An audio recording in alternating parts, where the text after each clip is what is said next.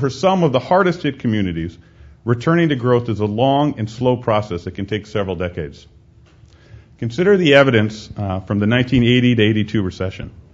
We contrasted the 20% of counties that were hardest hit during this recession with the rest of the country.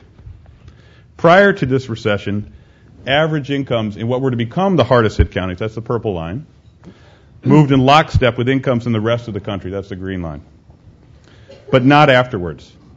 Indeed, even today, almost 30 years later, these counties, it's not just that the level of income is lower, but they're growing at a lower rate than the rest of the country. And that translates into an income gap of about $10,000 per person. And that compares to an income gap of just several $100s before the recession started.